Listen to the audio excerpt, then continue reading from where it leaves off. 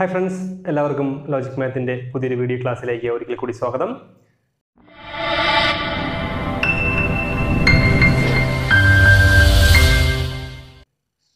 കഴിഞ്ഞ ദിവസം സിമ്പിൾ ഇൻട്രസ്റ്റുമായി ബന്ധപ്പെട്ട് സാധാരണ പലിശയുമായി ബന്ധപ്പെട്ടുള്ള ഒരു ടോപ്പിക് വൈസ് ക്ലാസ് നമ്മൾ കഴിഞ്ഞ ദിവസം എടുത്തിരുന്നു. അപ്പോൾ അതിൻ്റെ ബാക്കി അതിൻ്റെ സെക്കൻഡ് പാർട്ടാണ് ഇന്ന് നമ്മൾ ഇൻക്ലൂഡ് ചെയ്തിരിക്കുന്നത്. അപ്പോൾ നിങ്ങൾ ഫസ്റ്റ് പാർട്ട് കണ്ടിട്ടില്ല എങ്കിൽ താഴെ ഡിസ്ക്രിപ്ഷൻ ബോക്സിൽ നിന്നും ആ ഫസ്റ്റ് പാർട്ട് കണ്ടതിന് ശേഷം ഇതിലേക്ക് വരിക. അപ്പോൾ കൂടുതൽ ഐഡിയ നിങ്ങൾക്ക് ഈ ടോപ്പിക്കിനെ കുറിച്ച് കിട്ടും. ഇതിനുശേഷം നമ്മൾ കൂട്ടുപലിശയുമായി ബന്ധപ്പെട്ട ചോദ്യങ്ങൾ ചെയ്യുന്നതാണ്. അപ്പോൾ അതിനു മുമ്പ് കുറച്ച് പേര് ചോദിച്ച കുറച്ച് സംശയങ്ങൾ ഉണ്ടായിരുന്നു. അതായത് ഇത് LDCയുടെ പ്രീവിയസ് ഇയർ ക്വസ്റ്റ്യൻസ് ചെയ്യുന്നത് എപ്പോഴാണ്, അല്ലെങ്കിൽ ടോപ്പിക് വൈസ് ക്ലാസ്സുകൾ ചെയ്യുന്നത് എപ്പോഴാണ്, LGS ചെയ്യുന്നുണ്ടോ, ഇത്തരത്തിലുള്ള ചോദ്യങ്ങളൊക്കെ ചോദിച്ചിരുന്നു. ഇപ്പോൾ മെയിനായിട്ട് നമ്മൾ ഒരു വീക്കിൽ ചെയ്യുന്നത് 3 ക്ലാസ്സുകളാണ്. അതിൽ ഒന്ന് എന്ന് പറയുന്നത് മൺഡേ വൈകുന്നേരം 7 മണിക്ക് ചെയ്യുന്നത് ലാസ്റ്റ് ഗ്രേഡ് ആയിട്ട് ബന്ധപ്പെട്ടിട്ടുള്ള ടോപ്പിക് ബേസ് ക്ലാസ്, അതായത് ഓരോ ടോപ്പിക്കിൽ നിന്നും ലാസ്റ്റ് ഗ്രേഡിൽ ചോദിക്കുന്ന ചോദ്യങ്ങളാണ്. അപ്പോൾ ബുധനാഴ്ചയിലേക്ക് വരുമ്പോൾ രണ്ടാമത് ചെയ്യുന്ന ബുധനാഴ്ചത്തെ ക്ലാസ് ആണ്. അത് നമ്മൾ LDC പ്രീവിയസ് ഇയർ ക്വസ്റ്റ്യൻ ആണ്. അതിൽ നമ്മൾ 2017 ചെയ്ത് കഴിഞ്ഞു, 2014 ചെയ്തുകൊണ്ടിരിക്കുന്നു. ഇനി അതിനുശേഷം സാറ്റർഡേ വൈകുന്നേരം 7 മണിക്കാണ് നമ്മൾ ടോപ്പിക് ബേസ്, ഓരോ ടോപ്പിക്കിനെ ബേസ് ചെയ്തിട്ടുള്ള ക്ലാസ്സുകൾ എടുക്കുന്നത്. അപ്പോൾ ഇന്ന് നമ്മൾ എടുക്കാൻ പോകുന്ന ക്ലാസ്സിനെ കുറിച്ച് നമ്മൾ പറഞ്ഞിരുന്നത് സിമ്പിൾ ഇൻട്രസ്റ്റ് ആണ്. അപ്പോൾ ആ സിമ്പിൾ ഇൻട്രസ്റ്റിന്റെ രണ്ടാമത്തെ പാർട്ടിലേക്ക് നമുക്ക് പോകാം. അപ്പോൾ എന്താണ് ആ ചോദ്യങ്ങളൊന്ന് കാണാം. 5% സാധാരണ പലിശ നിരക്കിൽ ഒരു തുക ഇരട്ടിയാകുന്നതിന് എത്ര വർഷം വേണം? അപ്പോൾ തുക പറഞ്ഞിട്ടില്ല, അതിന് റേറ്റ് ഓഫ് ഇൻട്രസ്റ്റ് മാത്രമാണ് പറഞ്ഞിട്ടുള്ളത്. സാധാരണ പലിശ നിരക്ക് റേറ്റ് ഓഫ് ഇൻട്രസ്റ്റ് പറഞ്ഞിട്ടുണ്ട്. എത്ര വർഷം കൊണ്ട് ഇരട്ടിയാകുമെന്നാണ് ചോദ്യം. അപ്പോൾ നമ്മൾ ഇത് അറിയേണ്ടതെന്ന് പറയുന്നത്, ഇത് ഇരട്ടിയാകുന്നത് ചോദിക്കാം, 3 ഇരട്ടിയാകുന്നത് ചോദിക്കാം. അപ്പോൾ ഇതിനൊക്കെ നമ്മൾ അറിയേണ്ട കുറച്ച് ഫോർമുലാസ് എന്ന് പറയുന്നത്, ഇരട്ടിയാകുന്ന കേസിലാണെങ്കിൽ നമ്മൾ പഠിക്കേണ്ട ഫോർമുല എന്ന് പറയുന്നത് നമ്പർ ഓഫ് ഇയേഴ്സ്, അതാണ് n എന്ന് പറയുന്നത്, ഈസ് ഈക്വൽ ടു ഇരട്ടിയാകുന്ന കേസിൽ 100/r എന്നാണ്. n is equal to 100/r. ഇവിടെ നമുക്ക് തിരിച്ചൊരു ഫോർമുല ഉണ്ടാകാം. r ആണ് ചോദിക്കുന്നതെങ്കിൽ 100/n. അത് നമ്മൾ പ്രത്യേകിച്ച് പഠിക്കേണ്ട കാര്യമില്ല. n ഇവിടെ കൊണ്ടുവരിക, r ഇവിടെ കൊണ്ടുവരുമ്പോൾ പഠിക്കാം. ഇനി അത് 3 ഇരട്ടിയാകുന്നുവെങ്കിൽ n is equal to 200/r എന്ന് മാറും. ദെൻ r എന്ന് പറയുന്നതനുസരിച്ച് 200/n എന്ന് മാറും. ദെൻ ഇത് 4 ഇരട്ടിയിലേക്ക് മാറുന്നുവെങ്കിൽ 4 ഇരട്ടി വളരെ എളുപ്പമാണ്. നമ്മളിപ്പോൾ പറഞ്ഞതുപോലെ തന്നെയാണ്. n ഈസ് ഈക്വൽ ഇവിടെ 300 ആവും. അതായത് എത്രയാണോ പറയുന്നതിനേക്കാൾ ഒന്ന് കുറച്ച് എഴുതുക. അതായത് 4 ആണെങ്കിൽ 3 ആക്കുക, 3 ആണെങ്കിൽ 2 ആക്കുക, അത്രേ ഉള്ളൂ. r is equal to 300/n. ഇതാണ് ഫോർമുല. ഇതറിയാമെങ്കിൽ നമുക്ക് ഇത്തരത്തിലുള്ള ചോദ്യങ്ങളെല്ലാം ചെയ്യാം. അപ്പൊ നമുക്ക് ഇവിടെ ചോദ്യം കൂടെ നോക്കാം. 5% സാധാരണ പലിശ നിരക്കിൽ, അപ്പൊ റേറ്റ് ഓഫ് ഇൻട്രസ്റ്റ് r എന്ന് പറഞ്ഞ 5% ആണ് നിരക്കിൽ ഒരു തുക ഇരട്ടിയാകുന്നതിന് എത്ര വർഷം വേണം? ഇരട്ടിയാണ് ചോദ്യം. അപ്പോൾ നമ്മൾ ഈ കേസാണ് എടുക്കുന്നത്. ഇരട്ടിയാവുമ്പോൾ ഒരു തുക ഇരട്ടിയാകുന്നത് എത്ര വർഷം വേണം? സോ n ആണ് കണ്ടുപിടിക്കേണ്ടത്. n ഈസ് ഈക്വൽ ടു 100 എത്ര ശതമാനം എന്ന് നോക്കുക. 5% സാധാരണ പലിശ നിരക്കിൽ. സോ ബൈ 5 ക്യാൻസൽ ചെയ്യുമ്പോൾ 20 എന്ന് കിട്ടും. അതായത് 20 വർഷം കൊണ്ടായിരിക്കും അത് ഇരട്ടിയാകുന്നതെന്ന് മനസ്സിലാവും. 10% പലിശ നിരക്കിൽ നിക്ഷേപിച്ച തുക 3 മടങ്ങാകാൻ എത്ര വർഷം വേണം? ഇതേപോലെ ചോദ്യം, പക്ഷേ വ്യത്യാസം 3 മടങ്ങാണ് ചോദ്യം. അപ്പോൾ 10% പലിശ നിരക്ക് 3 മടങ്ങാണെങ്കിൽ നമുക്ക് നോക്കാം. n is equal to 200/10. 10% question. അപ്പോൾ ഇത് ക്യാൻസൽ ചെയ്യുമ്പോൾ നമുക്ക് 20 വർഷം എന്ന് കിട്ടും. അപ്പോൾ ഇവിടെയും ആൻസർ എന്ന് പറയുന്നത് 20 തന്നെയാണ്, പക്ഷേ ക്വസ്റ്റ്യൻ 3 ഇരട്ടിയാണ്.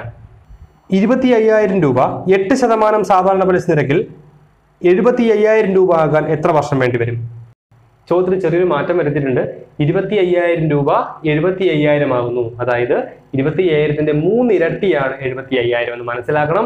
അങ്ങനെയാണ് നമുക്ക് പറയാം, ഇതേ ചോദ്യമാണ്. ഒരു തുക, അതായത് 25,000 എന്ന തുക, അതിന്റെ 3 ഇരട്ടിയായ 75,000 ആകാൻ എത്ര വർഷം വേണം? 8% പലിശ നിരക്കിൽ. അപ്പൊ നമുക്ക് നോക്കാം. ഇതേ സാധനം 3 ഇരട്ടിയാണ്. അപ്പൊ അതുകൊണ്ട് n ഈസ് ഈക്വൽ ടു 200/8. അപ്പോൾ ക്യാൻസൽ ചെയ്യുമ്പോൾ 4 കൊണ്ട് വേണമെങ്കിൽ ക്യാൻസൽ ചെയ്യാം, 8 കൊണ്ടും ക്യാൻസൽ ചെയ്യാം. അപ്പോൾ നമുക്ക് 8 കൊണ്ട് ക്യാൻസൽ ചെയ്യാം. 2 8 16, ബാക്കി 4 40, 5 8 40, അതായത് 25 വർഷങ്ങൾ വേണം. അപ്പോൾ ഓർക്കുക, ഇതുപോലെ ഒരു തുക എന്നും പറയാം, തുക തന്നിട്ടും ചോദിക്കാം. അപ്പോൾ 2 ഓർത്ത് വയ്ക്കുക. ഒരു ബാങ്കിൽ 4 വർഷത്തേക്ക് ഒരു നിശ്ചിത തുക നിക്ഷേപിച്ചപ്പോൾ തുക ഇരട്ടിയായി എങ്കിൽ പലിശ നിരക്ക് എത്ര ശതമാനം? റിവേഴ്സ് പാർട്ട് ചോദ്യമാണ്. വർഷം തന്നിട്ടുണ്ട്, 6 ആണ് ചോദ്യം. ഈ ഫോർമുല പഠിക്കാം, അല്ലെങ്കിൽ മറ്റേ ഫോർമുല പഠിക്കാം, ഏത് പഠിച്ചാലും മതി. തുക ഇരട്ടിയായി എന്നാണ് പറയുന്നത്. തുക ഇരട്ടിയാവുമ്പോൾ നമുക്കറിയാം ഇവിടെയാണ് ഫോർമുല. അപ്പോൾ 6 ആണ് കണ്ടുപിടിക്കേണ്ടത്. r is equal to 100/n. നേരത്തെ n ന്റെ സ്ഥാനത്ത് 6 കൊടുക്കുക, r ന്റെ സ്ഥാനത്ത് n കൊടുക്കുക. അപ്പോൾ എത്ര 4 വർഷത്തേക്ക് എന്നാണ് പറയുന്നത്. സോ 100/4. 100നെ 4 കൊണ്ട് ഡിവൈഡ് ചെയ്യുമ്പോൾ നമുക്ക് കിട്ടും 25%. സാധാരണ പലിശ കണക്കാക്കുന്ന ബാങ്കിൽ ഒരു തുക 20 വർഷത്തേക്ക് നിക്ഷേപിച്ചപ്പോൾ പണം 3 ഇരട്ടിയായി. പലിശ നിരക്ക് എത്രയായിരിക്കും? അപ്പൊ ഇതേപോലെ തന്നെയാണ് ചോദ്യം. ഒരു തുക 20 വർഷത്തേക്ക് നിക്ഷേപിച്ചപ്പോൾ 3 ഇരട്ടിയായി എന്നാണ് പറയുന്നത്. 3 ഇരട്ടിയായെങ്കിൽ ഇതാണ് കണ്ടുപിടിക്കേണ്ടത് rate of interest. R is equal to 200/n എന്നാണ്. നിക്ഷേപിച്ചത് 20 വർഷത്തേക്കാണ്, അതുകൊണ്ട് 200/20. സോ ഇത് ക്യാൻസൽ ചെയ്യുമ്പോൾ നമുക്ക് 10% റേറ്റ് ഓഫ് ഇൻട്രസ്റ്റ് എന്ന് കിട്ടും. അപ്പൊ ഇത്തരത്തിലുള്ള ചോദ്യങ്ങൾ സാധാരണ ചോദിക്കുന്ന ചോദ്യങ്ങളാണ്, ഓർത്തു വയ്ക്കുക. ഇനി ഇതേ മോഡൽ മറ്റൊരു ചോദ്യമാണ് പഠിക്കാൻ പോകുന്നത്. കാണുമ്പോൾ നമുക്ക് ഇതേ ടൈപ്പാണെന്ന് തോന്നും. നോക്കാം ആ ചോദ്യം എന്താണ്. സാധാരണ പലിശ നിരക്കിൽ നിക്ഷേപിച്ച തുക 5 വർഷം കൊണ്ട് ഇരട്ടിയാകുന്നു എങ്കിൽ എത്ര വർഷം കൊണ്ട് 3 ഇരട്ടിയാകും? അപ്പോൾ ഇതുപോലെ തന്നെയാണ് ചോദ്യം തോന്നും, പക്ഷെ പറഞ്ഞിരിക്കുന്നത് 5 വർഷം കൊണ്ട് ഇരട്ടിയാകുന്നു എങ്കിൽ എത്ര വർഷം കൊണ്ട് 3 ഇരട്ടിയാകും എന്നാണ്. റേറ്റ് ഓഫ് ഇൻട്രസ്റ്റ് നല്ല ചോദ്യം. അപ്പോൾ നമുക്ക് ഇങ്ങനെ പഠിക്കുക, n വർഷം കൊണ്ട് ഇരട്ടിയാകാൻ ഇങ്ങനെ പഠിക്കാം. ഇരട്ടിയാകാൻ n വർഷം വേണമെങ്കിൽ 3 ഇരട്ടിയാകാൻ 2n വർഷം വേണം. 4 ഇരട്ടിയാകാൻ 3n വർഷം വേണം. 5 ഇരട്ടിയാകാൻ 4n വർഷം വേണം. അപ്പോൾ 5 ഇരട്ടിയാകാൻ 4 വർഷം 4n വർഷം വേണം. അപ്പൊ ഇങ്ങനെ ഓർത്ത് വയ്ക്കുക. ഇത് ഇങ്ങനെ തന്നെ ചെയ്യണമെന്നില്ല, നമ്മുടെ ഇപ്പൊ പഠിച്ച ഫോർമുല വെച്ചും ചെയ്യാം. ഇപ്പൊ 2 മെത്തേഡിൽ നമുക്കൊന്ന് പറയാം. അപ്പൊ നമ്മൾ ഈ ഡയറക്റ്റ് ഫോർമുല അപ്ലൈ ചെയ്യണത് നമുക്ക് എങ്ങനെയാണെന്ന് നോക്കാം. പറഞ്ഞിരിക്കുന്നത് ഒരു തുക 5 വർഷം കൊണ്ട് ഇരട്ടിയായി. അപ്പോൾ 5 വർഷം കൊണ്ട് ഇരട്ടിയായി എന്ന് പറഞ്ഞാൽ ഇരട്ടിയാകാൻ n വർഷം. അപ്പൊ ഇരട്ടിയാകാൻ 5 വർഷം വേണം. അപ്പൊ n എന്ന് പറഞ്ഞ ഇവിടെ 5 ആണ്. അപ്പോൾ n is equal to 5. ഇരട്ടിയാകാൻ എത്ര സമയം വേണം, അതാണ് n എന്ന് പറയുന്നത്. അപ്പൊ ഇരട്ടിയാകാൻ 5 വർഷം വേണമെങ്കിൽ എത്ര വർഷം കൊണ്ട് 3 ഇരട്ടിയാകും? അപ്പൊ 3 ഇരട്ടി എന്ന് പറയുന്നത് നമുക്കറിയാം 2n ആണ്. 2 into 5 is equal to 10. 10 വർഷം കൊണ്ട് അത് 3 ഇരട്ടിയാകും. ഇനി നമ്മൾ ഈ ഇപ്പൊ പഠിച്ച മെത്തേഡിലാണ് ചെയ്യേണ്ടതെങ്കിൽ നമ്മൾ ചെയ്യുന്ന പരിപാടി എന്ന് പറയുന്നത് ഇരട്ടിയാകാൻ n വർഷം വേണമെന്ന് പറഞ്ഞിരിക്കുകയാണ്. അപ്പോൾ ഇരട്ടിയാകാൻ n വർഷം വേണം. അപ്പോൾ ഇരട്ടിയാകാൻ നമുക്കിവിടെ പറഞ്ഞിരിക്കുന്നത് ഇരട്ടിയാകാൻ 5 വർഷം വേണമെന്നാണ് പറയുന്നത്. സോ നമുക്ക് റേറ്റ് ഓഫ് ഇൻട്രസ്റ്റ് നോക്കാം അവിടത്തെ.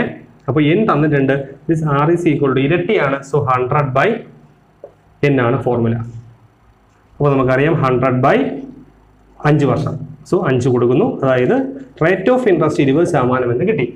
അങ്ങനെയാണെങ്കിൽ അത് എത്ര വർഷം കൊണ്ട് 3 ഇരട്ടിയാകും? 3 ഇരട്ടിയാകുമ്പോൾ ഫോർമുല എത്ര വർഷം കൊണ്ട് എന്നാണ് ചോദിച്ചിരിക്കുന്നത്. എത്ര വർഷം കൊണ്ട് 3 ഇരട്ടിയാകും? n is equal to 3 ഇരട്ടി ഇക്വേഷൻ 200/r എന്നാണ്.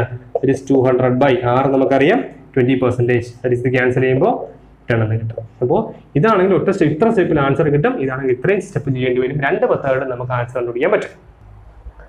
സാധാരണ പലിശ നിരക്കിൽ നിക്ഷേപിച്ച തുക 7 വർഷം കൊണ്ട് ഇരട്ടിയാകുന്നുവെങ്കിൽ എത്ര വർഷം കൊണ്ട് 4 ഇരട്ടിയാകും? അപ്പൊ 7 വർഷം കൊണ്ട് ഇരട്ടിയാകും. അപ്പൊ ഇരട്ടിയാകാൻ എന്നാണ് നമുക്ക് വേണ്ടത്. So n is equal to നമുക്ക് 7 എന്ന് പറയാം. അപ്പോൾ 7 വർഷം കൊണ്ട് ഇരട്ടിയാകും എങ്കിൽ എത്ര വർഷം കൊണ്ട് 4 ഇരട്ടിയാകും? 4 ഇരട്ടി നമുക്കറിയാം 3n ആണ്. 1 കുറച്ചാൽ മതി 3n. that is equal to 3 into 7, അതായത് 21 വർഷം കൊണ്ട് 4 ഇരട്ടിയാകുമെന്ന് മനസ്സിലാക്കാം. ഒരു തുക സാധാരണ പലിശ നിരക്കിൽ 5 വർഷം കൊണ്ട് 760 രൂപയായും 7 വർഷം കൊണ്ട് 840 രൂപയായും വർദ്ധിക്കുന്നു. നിക്ഷേപിച്ച തുക എത്ര? അപ്പോൾ ഇവിടുത്തെ ചോദ്യം എന്ന് പറയുന്നത് എത്രയാണ് തുക എന്ന് അറിയില്ല. 5 വർഷം കൊണ്ട് 760 രൂപയായും 2 വർഷം കഴിഞ്ഞ് 7 വർഷമാകുമ്പോൾ 840 രൂപയും ആകുന്നു. അപ്പോൾ നമുക്കറിയാം 5 വർഷം കൊണ്ട് അത് 740 രൂപയാകുന്നു. സോ 760 രൂപയായിരുന്നു. ദെൻ 7 വർഷമായപ്പോൾ അത് 840 രൂപയായിട്ട് മാറി. എന്ന് പറഞ്ഞാൽ 2 വർഷം കൊണ്ട് കൂടിയ തുക നമുക്ക് കണ്ടുപിടിക്കാം. അപ്പോൾ 2 വർഷം കൊണ്ട് കൂടിയ തുക എന്ന് പറയുന്നത് ഇത് തമ്മിൽ കുറയ്ക്കുമ്പോൾ നമുക്ക് കിട്ടുന്നത് 760 എന്ന് പറയുന്നത് 80 ആണ്. അപ്പോൾ 2 വർഷം കൊണ്ട് കൂടിയ തുക എന്ന് പറയുന്നത് 2 വർഷം കൊണ്ട് കൂടിയ പലിശ ആയിരിക്കും. ആ പലിശ മുതലിനോട് കൂടുമ്പോഴാണല്ലോ തുക കൂടുന്നത്. അപ്പോൾ നമുക്ക് പറയാം ഈ 5 വർഷത്തിൽ നിന്നും 7 വർഷമായപ്പോൾ 840 രൂപ ആവാൻ കാരണം എന്ന് പറയുന്നത് ആ 2 വർഷം കൊണ്ട് കൂടിയ പലിശയാണ് ഇത്രയും കൂടാൻ കാരണം. അപ്പോൾ ആ പലിശയാണ് നമുക്ക് കിട്ടിയത്. 2 വർഷം കൊണ്ടുള്ള പലിശയാണ് 840 എന്ന് പറയുന്നത്. 800 എന്ന് പറയുന്നത്. അങ്ങനെയെങ്കിൽ ഒരു വർഷത്തെ പലിശ എന്ന് പറയുന്നത് 80/2 2 വർഷത്തെ പലിശ 80 ആണെങ്കിൽ ഒരു വർഷത്തെ പലിശ 40 രൂപയായിരിക്കും. അപ്പോൾ ഒരു വർഷം പലിശ 40 രൂപയാണെന്ന് നമുക്ക് മനസ്സിലായി. ഇനി നമ്മൾ ചിന്തിക്കേണ്ടത്, നമുക്ക് വേണ്ടത് തുകയാണ് വേണ്ടത്. അപ്പോൾ നമുക്ക് ചിന്തിക്കാം, ഒരു വർഷത്തെ പലിശ 40 ആണ്. ഫസ്റ്റ് തുക പറഞ്ഞിരിക്കുന്നത് 5 വർഷം കൊണ്ട് ഒരു തുക 760 രൂപയായി എന്നാണ് പറഞ്ഞിരിക്കുന്നത്. അപ്പോൾ ഈ 5 വർഷം കൊണ്ട് 760 രൂപയായി എന്ന് പറയുമ്പോൾ ഒരു വർഷത്തെ പലിശ 40 എങ്കിൽ 5 വർഷത്തെ പലിശ നമുക്ക് നോക്കാം. 5 വർഷത്തെ പലിശ എന്ന് പറയുന്നത് 5 × 40 ആയിരിക്കും. അതായത് 14 20, അതായത് 200 രൂപയായിരിക്കും 5 വർഷത്തെ പലിശ. അപ്പോൾ ഈ 5 വർഷത്തെ പലിശ കൂടി ആദ്യം നമ്മൾ പൈസ ഡെപ്പോസിറ്റ് ചെയ്തപ്പോൾ അതിന്റെ കൂടെ 5 വർഷത്തെ പലിശ കൂടി ചേർന്ന്, അതായത് 200 രൂപ കൂടെ ചേർന്നപ്പോഴാണത് 760 രൂപയായിട്ട് മാറിയത്. അപ്പോൾ പലിശ ഇല്ലാത്തതായിരിക്കും, ഈ പലിശ കുറയ്ക്കുന്നതായിരിക്കും നമ്മുടെ ആദ്യം ഇട്ട എമൗണ്ട് എന്ന് പറയുന്നത്. കാര്യം ആ ഇട്ട എമൗണ്ടിനൊപ്പം 5 വർഷത്തെ പലിശയായ 200 രൂപ കൂടെ കൂടിയപ്പോഴാണ് നമുക്ക് 760 രൂപ 5 വർഷ തുക കിട്ടിയെന്ന് പറയുന്നത്. അപ്പൊ അതുകൊണ്ട് നമ്മൾ നിക്ഷേപിച്ച തുക കണ്ടുപിടിക്കാനായിട്ട് ഈ 760 നിന്നും 5 വർഷത്തെ പലിശ 200 കുറച്ചാൽ മതി. അതായത് 760 മൈനസ് 200, അതായത് 560 രൂപയായിരിക്കും നമ്മൾ ആദ്യമായിട്ട് ഇതിൽ ഡെപ്പോസിറ്റ് ചെയ്തത്. ഒരാൾ 250 രൂപ 8% സാധാരണ പലിശയ്ക്ക് 12 വർഷത്തേക്കും 9% സാധാരണ പലിശയ്ക്ക് 16 വർഷത്തേക്കും നിക്ഷേപിച്ചാൽ പലിശ തമ്മിലുള്ള അന്തരം എത്ര? നോക്കാം. ഒരാൾ 250 രൂപ, എമൗണ്ട് സെയിം ആണ്. അയാൾ 8% പലിശ നിരക്കിൽ 12 വർഷത്തേക്കും 9% പലിശ നിരക്കിൽ 16 വർഷത്തേക്ക് നിക്ഷേപിച്ചാൽ പലിശ തമ്മിലുള്ള അന്തരം വ്യത്യാസമാണ് ചോദ്യം. അപ്പൊ നമുക്ക് ആദ്യത്തെ കേസിൽ, കേസ് 1 നമുക്ക് പലിശ നോക്കാം. എഴുതി വെച്ചാൽ മതി, ചെയ്യണ്ട. കേസ് 1 നോക്കാം. 250 രൂപയാണ് പ്രിൻസിപ്പൽ. അപ്പൊ ആയി കണ്ടുപിടിക്കാനുള്ള ഈ ഫോർമുല എന്ന് പറയുന്നത് ഇൻട്രസ്റ്റിന്റെ വ്യത്യാസമാണ് PNR/100 എന്നാണ്. പി എന്ന് പറയുന്നത് 250 രൂപയാണ്. ഇൻറ്റു എൻ എന്ന് പറയുന്നത് 12 വർഷത്തേക്കാണ് ആദ്യം. ഇൻറ്റു ആർ എന്ന് പറയുന്നത് 8%/100.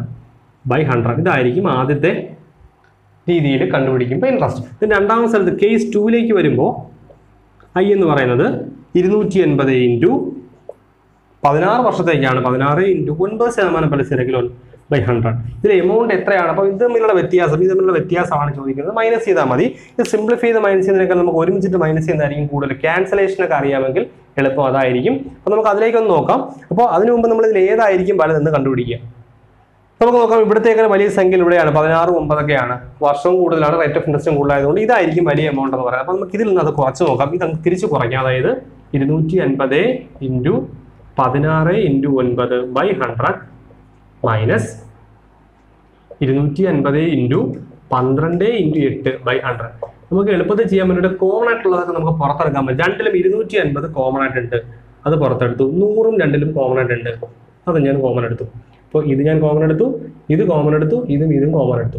ബാക്കി 16 ഇനിയും കോമൺ എടുക്കാൻ പറ്റും. അങ്ങനെ ചിന്തിക്കുന്നതിൽ കൂടുതൽ എളുപ്പമായിരിക്കും. 16ഉം 9ഉം ഇവിടെ 12ഉം 8ഉം ഉണ്ട്. നമുക്ക് 16ഉം 8ഉം കൺസിഡർ ചെയ്താൽ, രണ്ടും 8ന്റെ ഗുണിതം ആയതുകൊണ്ട് വേണമെങ്കിൽ നമുക്കൊരു 8 ഇങ്ങ് പുറത്തെടുക്കാം. ഇങ്ങനെയൊക്കെ ചിന്തിക്കാൻ പറ്റുന്ന എളുപ്പമാണ്. 8 കൂടി ഇവിടെ നിന്നുകൊണ്ട് 8 കൂടി പുറത്തെടുത്തു. അപ്പോൾ ഇനി വേണമെങ്കിൽ 9ഉം 12ഉം ഉണ്ട്. 9ഉം 12ഉം 3ന്റെ ഗുണിതങ്ങളാണ്. അപ്പോൾ നമുക്ക് ഇവിടെ നിന്ന് വേണമെങ്കിൽ, ഇപ്പോൾ ഇവിടെ നമ്മൾ എടുത്ത് 8 8 എടുത്തു. ഇവിടെ നമുക്ക് 3 എടുക്കാം കോമൺ വേണമെങ്കിൽ. ഇവിടെ നിന്ന് 3 എടുക്കാം. 3 കൂടെ ഞാൻ കോമൺ എടുക്കുന്നു. ബാക്കി അകത്ത് വരുന്നത് എന്താണെന്ന് നമുക്ക് നോക്കാം. ബാക്കി വരുന്നത് ഇവിടെ 16 നമ്മൾ 8 എടുത്തു കഴിഞ്ഞാൽ ബാക്കി 2 ബാക്കി 8 അല്ല വരുന്നത്, കോമൺ എടുക്കുകയാണ്, അതായത് ഹരിക്കുകയാണ് ചെയ്യുന്നത്. 2 കോമൺ വരുന്നത്. ബാക്കി ഇവിടെ നമ്മൾ 3 എടുത്തു, ബാക്കി 3 3 3 9 മൈനസ് ഇവിടെ നമ്മൾ 12 3 എടുത്താൽ ബാക്കി 4 വരും. ഇവിടെ നമ്മൾ 8 ഉള്ളത് 8 എടുത്തു കഴിഞ്ഞു, ബാക്കിയില്ല. ഇങ്ങനെ ചെയ്യാൻ പറ്റില്ലെങ്കിൽ നിങ്ങൾ ഇത് ക്യാൻസൽ ചെയ്ത് സിംപ്ലിഫൈ ചെയ്യുക. അപ്പോൾ നമുക്ക് ഇത്രയും കോമൺ എടുത്ത് നമുക്ക് ഈ 0 ക്യാൻസൽ ചെയ്യാം. അതിനുശേഷം 10ഉം 25ഉം തമ്മിൽ വേണമെങ്കിൽ ക്യാൻസൽ ചെയ്യാം. അതായത് 5 കൊണ്ട് ക്യാൻസൽ ചെയ്യാം. 5 5 20, 5 25, 2 5 10. ഈ 2ഉം ഈ 8ഉം ക്യാൻസൽ ചെയ്യുമ്പോൾ 4 എന്ന് കിട്ടും. അതായത് ബാക്കി എല്ലാം പോയി ഇത് ഗുണിക്കാം. 5 × 4 20, 20 × 3 60. ഇനി അകത്തുള്ളത് 2 × 3 6 മൈനസ് 4, അതായത് 60 ഇൻറ്റു 6 മൈനസ് 2 അതായത് 120 എന്ന് കിട്ടും.